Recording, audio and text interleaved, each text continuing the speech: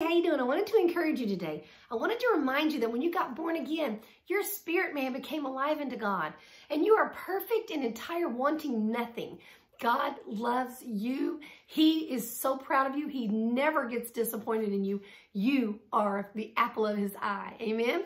But you still, on this earth realm, have a soul that's probably not renewed, and you are living in the flesh. Now remember, this guy is selfish. He only goes by his feelings.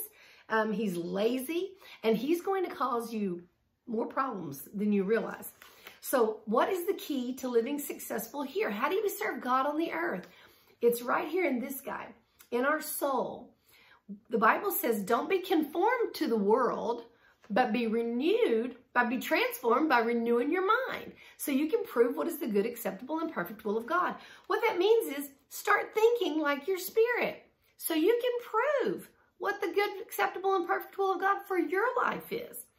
But, you know, if you follow your flesh around, you're going to end up in trouble, and then even feel like I must not have gotten saved. Maybe it didn't work, you know. So how do we do that? Well, the only way I know is in Hebrews 4. It tells us the word of God is quick and sharper than any two-edged sword. It'll divide asunder between what's your soul and your spirit and the joints and the marrow. And it will help you see, where am I believing like my spirit? Where am I believing like my flesh? Why should I make the choices I make? And how can I make the choices I want to make? And God can show you all that in the Word. You know, you got to get in your Bible. Go to a good faith-filled church. You know, listen to good faith-filled messages on the internet. But you can't do it in the flesh. People will say, don't do this and don't do that. Your flesh is going to fail you every time. It's weak.